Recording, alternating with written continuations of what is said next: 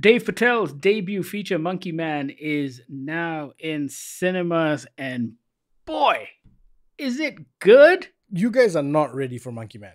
Like, I saw the trailer and I thought I was ready for Monkey Man, and then I saw Monkey Man and I wasn't ready for Monkey Man. We're going to talk about all of the action sequences and what an accomplished work it is for a first-time director. But can I just say, for me, the cleverest part of Monkey Man, and it has a lot more purpose than something like John Wick, mind you. Okay. It feels a lot more purposeful. The story, I mean, John Wick was very simplistic in its execution. Man is angry that his dog gets killed, and he goes on a revenge binge.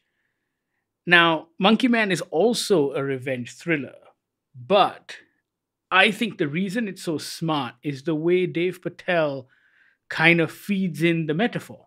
Like when you watch the trailer, you think, oh, fine, yeah, maybe there's some brief reference to Hanuman and he's wearing a Monkey Man mask when he fights in the ring, and so he is the Monkey Man. But actually, it's a lot deeper and a lot more subtle than that. And so before I get into that, though, just a very quick summary of what it's about. Dev Patel plays a nameless individual. I think in the credits, he's just referred to as the kid. Yep. And he is seeking revenge on the people that killed his mother, stole his land. Not just his land, but the land of poor Indian people. That's essentially it. However, the Hanuman metaphor and the Ramayana metaphor runs super deep throughout this film. And so the Monkey Man references are not in your face, but if you know the mythology that it's based on, it means so much more. Like, the deep cuts are massive. So the movie starts with reference to the mythology of Hanuman and the story of Hanuman, the monkey god. However, there are elements of the Ramayana that run throughout the story, and it is used to reinforce his own parable, which kind of speaks to Modi nationalism and Indian politics of the day. Like, there is a point in the film when he meets a group of transgendered Indians, the Hijras, who are a race in India. Yep. And what's interesting about the Hijras is that they feature prominently in the Ramayana as well. Okay. So the Hijras, or the third race, are actually quite important in Hinduism. Essentially, when Lord Rama was exiled from Ayodhya, his entire kingdom began to follow him into the forest, and he told his people, men and women, please wipe your tears and go away. However, the people who stayed behind were neither men nor women. And these were the Hijra people. And they were loyal because they waited in the woods for 14 years until Rama returned. Right.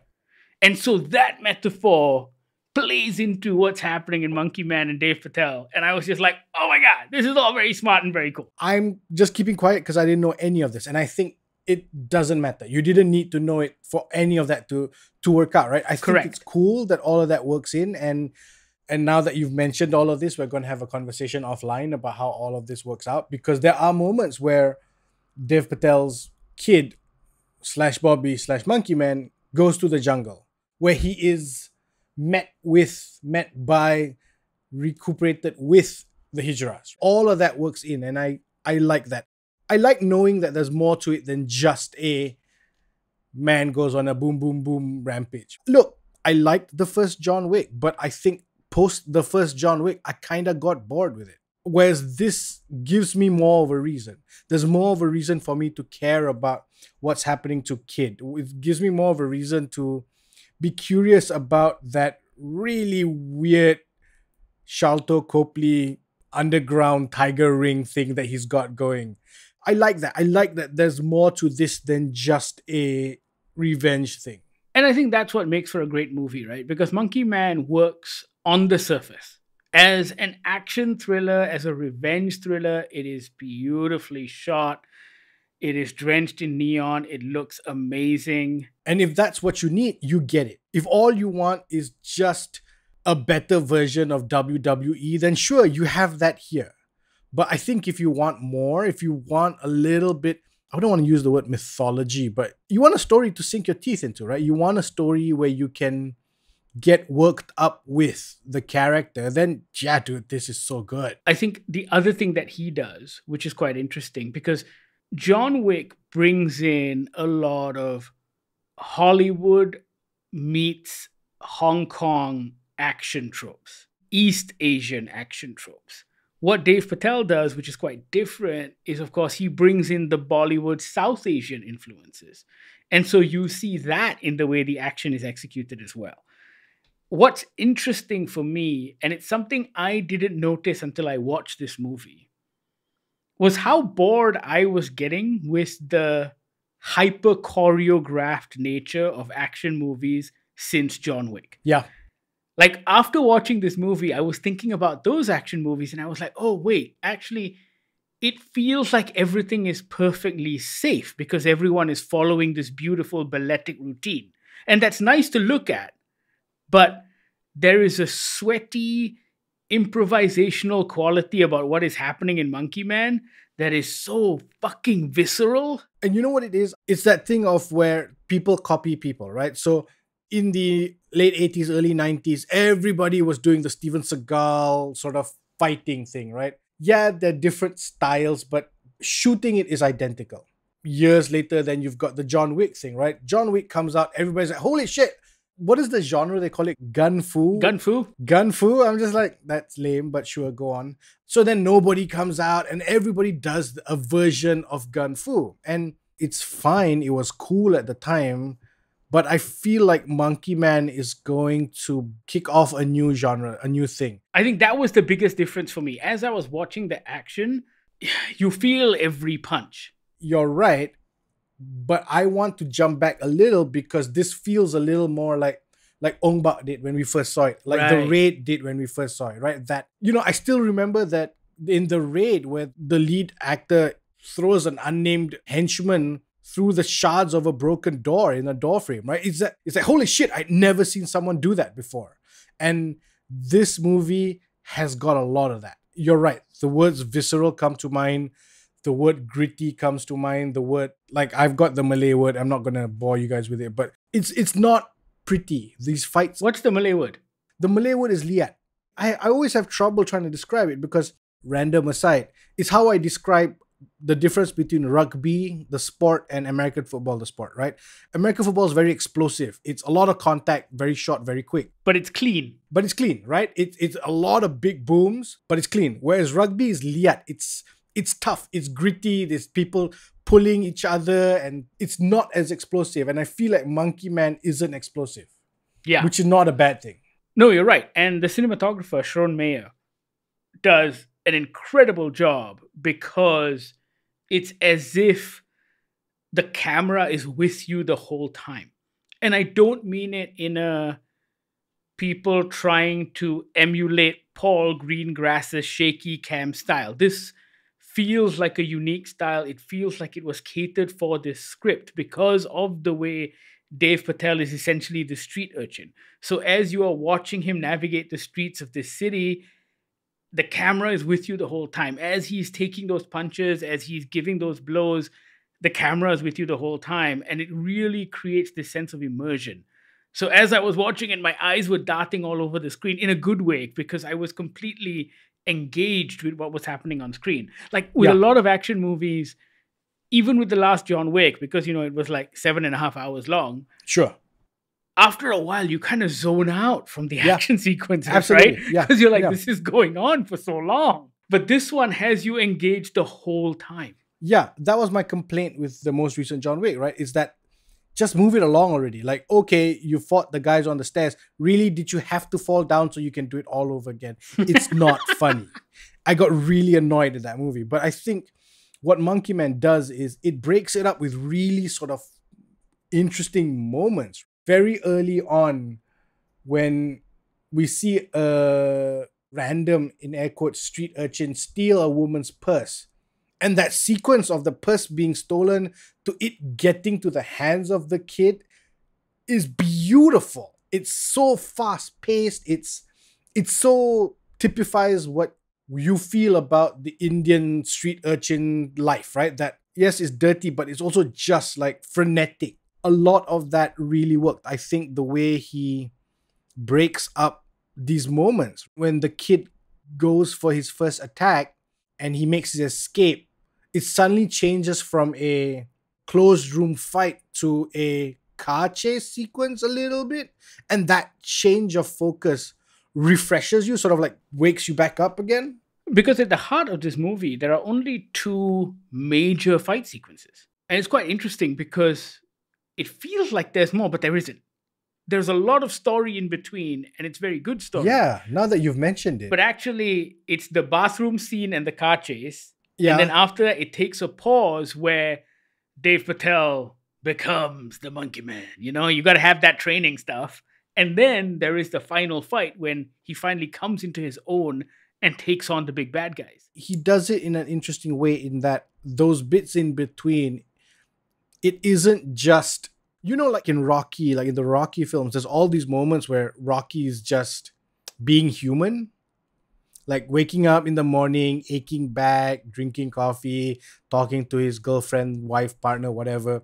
Here, there's none of that, right? So even the story beats are built through fighting sequences. So there are bits where at the beginning where he's in an underground fighting ring and it comes up again later, and then that training sequence, like you said, is in the I want to call it in the jungle, but in like a forgotten temple, ruins type thing. So all of that, even though there's story, it's not a check my phone period of story. It's very fitting that this is a Monkey Paw Jordan Peele production because it feels like his style of genre movie where there is a message buried inside all of that, but at its core, Nope is an alien movie, or Get Out is a horror flick, and Monkey Man is an action revenge thriller, but there is a message buried deep within it. After we saw the movie and after we did our review, I was looking to see what some of the negative reviews were saying, because there were a handful of negative reviews.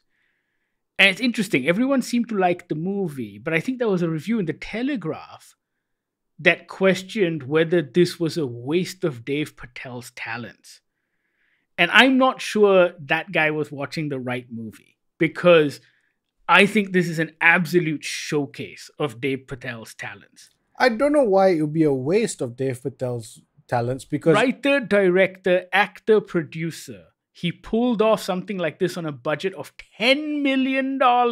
Sorry, excuse me. Let me repeat that. Director, writer, actor, story by producer, main lead actor in an action movie with a budget of $10 million. We make movies in Malaysia sometimes at half that budget that looks 20 times worse. Yeah. I don't know how that's possible, but it is.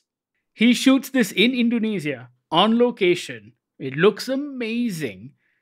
The writing is so layered that it is in no way a waste of his talents. I think this is the absolute showcase. Now I'm just going to rag on that guy from the Telegraph, but like, why is he saying that it's a waste of talent? It's not like his talent's going to run out. That too, yeah.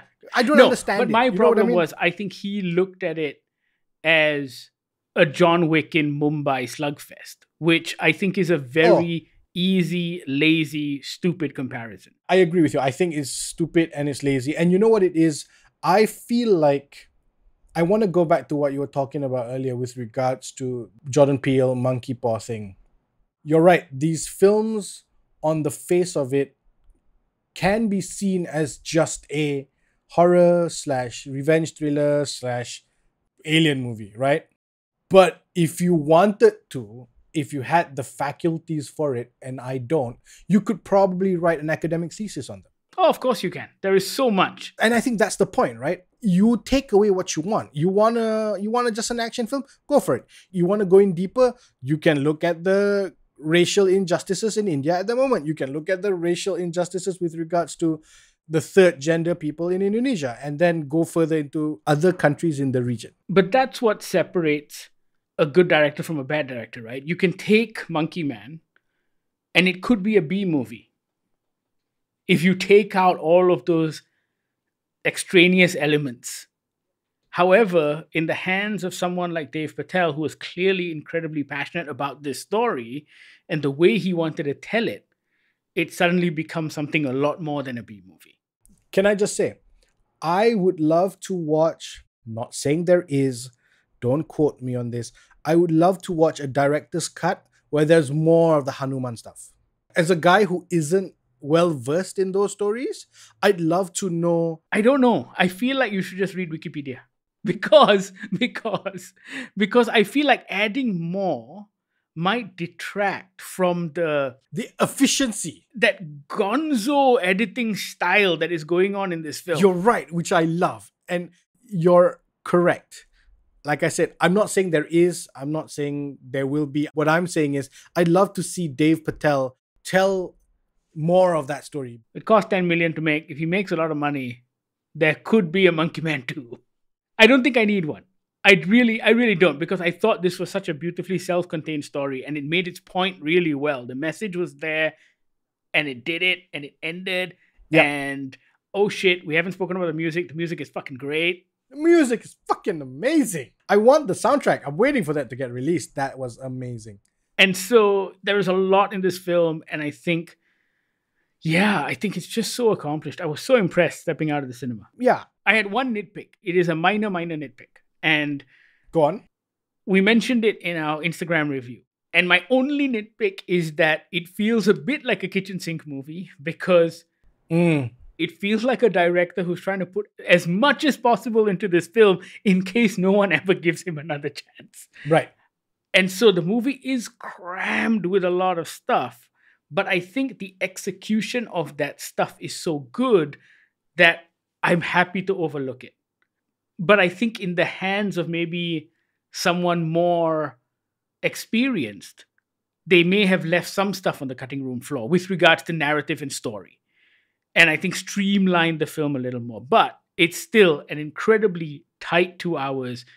And it really is a minor nitpick. But if I had one nitpick, that's what it would be. I like that it was a kitchen sink film. I like that I was being overwhelmed by everything. I like that I was overwhelmed by story, by music, by imagery, by action. Like, my senses were up at 11. I think I'd have enjoyed it slightly more if I wasn't fasting. Because then I'd have sugar in me. I'd have, I'd be like, Go watch it again next week. I totes getting watch it again next week. Yeah. Because I was fasting, I was a little sort of tired. It's early in the morning. So my energy levels were getting sapped pretty quickly. But like, I want to watch this hopped up on sugar like a 7-year-old. Yeah. Yeah. Awesome. I want to be bouncing off the walls because this movie is going to make me bounce off the walls. Go watch Monkey Man in cinemas. Just be thankful it is in Malaysian cinemas. We didn't think we were going to get it. Minor censorship. Language censorship. That was beautiful, right? I think all the F-bombs went through. I think there were a couple of a-holes didn't come through. But it's that Malaysian thing of, I can say, fuck you as an insult. I cannot say, I'm going to fuck you up the ass as an insult. Correct. Because that's sexual. For some reason, the sexual stuff doesn't get through. It's standard, fairly standard. I think it's the same in the US. Like, you can use fuck as an insult, as an aggressive insult. You cannot use fuck as a sexual insult. Right. Only the sexual insults got cut. Sharlto Copley is saying fuck just pretty much every other word he's saying it, which was great, lovely. But all the violence is there. But even then, the violence never feels gratuitous. It's never over-the-top violence where it feels like LPF has to step in and go, no, we have to cut that. There's just too much blood. Or I cannot have a child's head fly off a body. Go watch this movie. In cinemas now. You will not be disappointed. Let us know what you think once you've seen it. You know how to reach out. Goggler MY, all of our social media feeds. You can also email us on podcast@goggler.my or send us a WhatsApp on the Goggler hotline, 012-524-5208. Thank you so much for listening. This is the Goggler Podcast.